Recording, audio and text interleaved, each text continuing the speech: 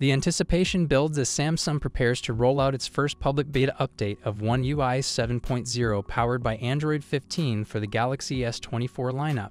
Users' wait may soon end. The first beta firmware for the Galaxy S24 Ultra was initially spotted in India and Europe, and now has also been identified to run VATs on Samsung servers across all eligible markets except for one.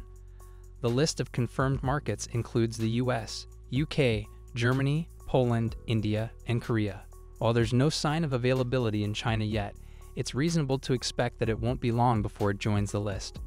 Since the debut of One UI 1.0, Samsung has consistently limited its beta programs to these 7 countries, allowing users to test One UI updates before the global rollout.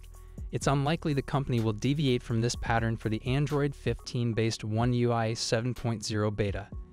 Historically, Samsung launches beta programs in phases, starting with Germany, Korea, and the US, followed by other markets in the second phase a few weeks later. However, this year there's hope that Samsung might break tradition and release the beta simultaneously across all eligible markets to compensate for the delayed rollout of One UI 7.0. Once the second phase begins, Samsung is expected to add more devices to the beta program. Most flagship Galaxy phones launched in 2023 and 2024 are likely to be included. If you own one of these devices, you'll need to register through the Samsung Members app, which is already set up for the beta program. What are your thoughts on this? Let me know in the comments section. The beta program is designed to provide early access to software that is still in development.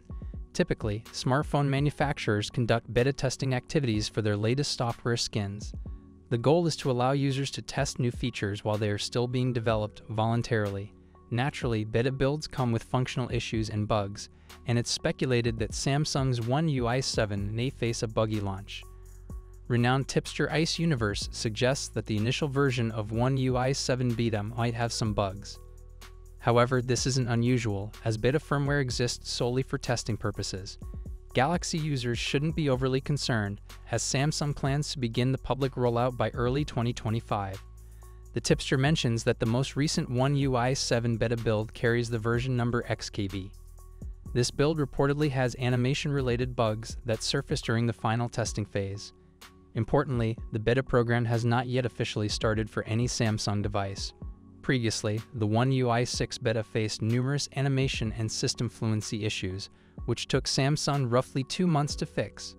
However, this time, the situation is expected to improve thanks to thorough pre-release testing being conducted in Samsung's labs.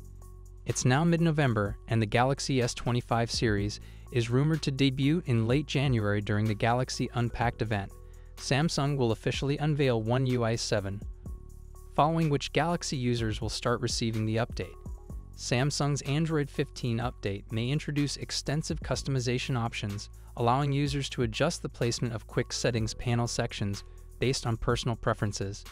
The positions of the brightness slider and volume bar could also be customized. Good Lock is expected to receive upgraded modules and plugins. The Home Up module is rumored to feature an animation tuning option. Through Good Lock, Galaxy users could apply animations inspired by iOS or stock Android. What's your thoughts on this? Let me know in the comments section.